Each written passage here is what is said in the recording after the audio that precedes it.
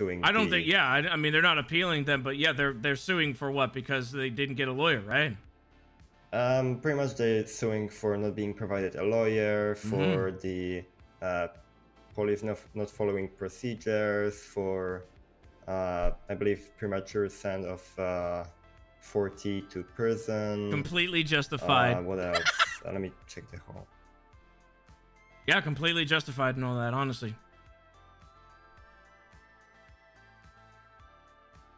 One of them immediately asked for a lawyer when they entered the cell, and nobody gave him the time of day.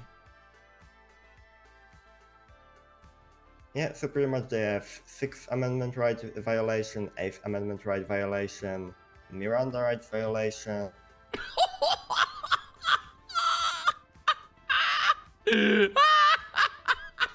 And punitive damages to deter officers from ever doing something like that again.